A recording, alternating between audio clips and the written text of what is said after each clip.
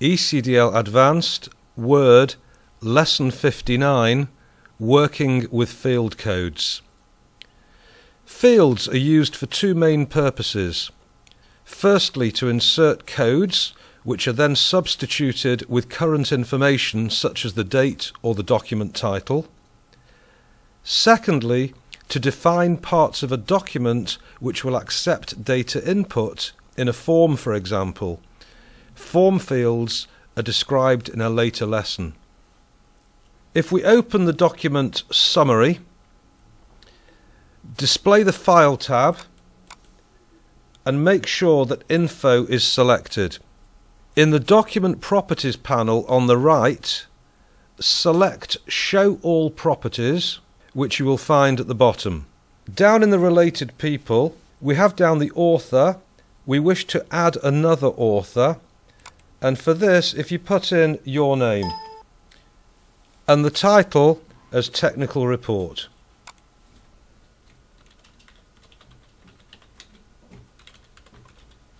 Click away and then go back to the original document. At the top of the document, add 4 blank lines, so I'm just going to press Enter 4 times.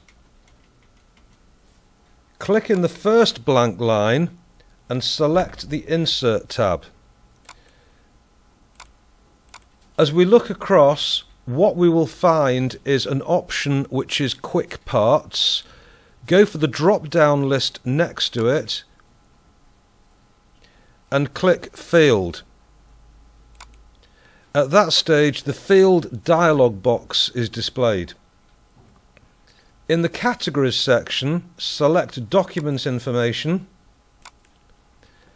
and then from the field names, select Title, and then click OK.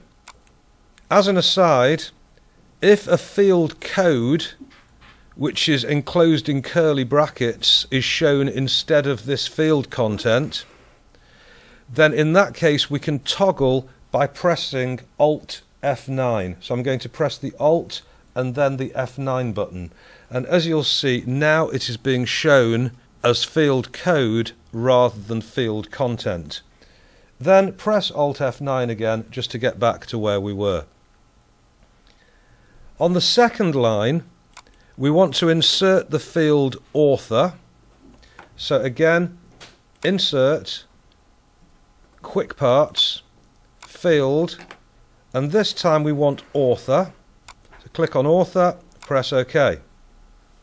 It now has the names of the two authors, the original one, Dawn Harvey, and the one that we added just before, which is me, Martin Radnan. On the third line, we wish to enter the file size. So click into the third line, Insert, Quick Parts, Field. File size is the one we want, and then I'm going to keep the formatting exactly as it is. Just press OK, and it will then tell us the file size is 14,016. Note that all the fields we've used so far are from the document information category. On the fourth line, we want to insert the field Fill In from the Mail Merge category. So Insert, Quick Parts, Field.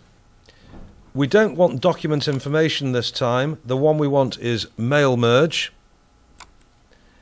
and we want to select the field name Fill In,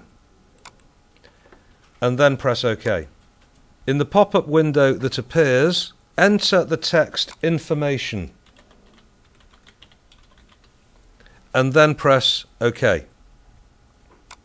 The contents that we entered in the fill-in box is now entered into the document itself. So, fill-in fields prompt for data to be entered whenever the field is updated. So these are often used in templates and also in mail merge applications, which we'll be coming to in a later chapter. Fields can also be added to headers and footers. If we go for the Insert tab, select Header, and then edit header. We're now in the header itself. If we now go for Insert Quick Parts field, I want to select the file name. So again, that's back to document information, and within there we've got file name. And then I also want to add the path to the file name as well. So if we click over here in the field options, it'll give us not just the name of the file, but the path to get there. At that point, press OK. And we'll now see precisely where to find this document, which is called summary, with the full path of directory and subdirectories to actually navigate there.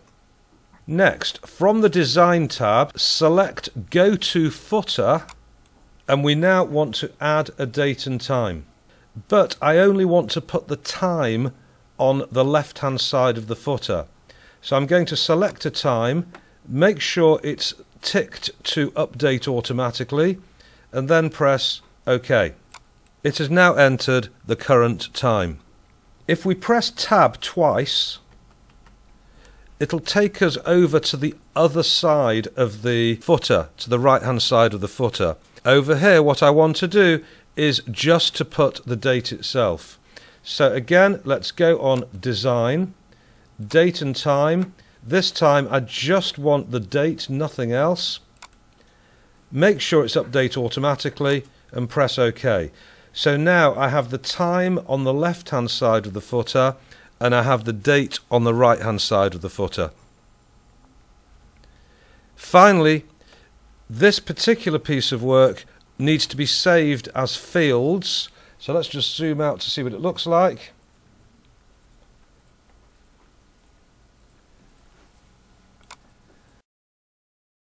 Now let's save. So File, and we're going to save it as Fields, F-I-E-L-D-S. Okay, look forward to seeing you next time.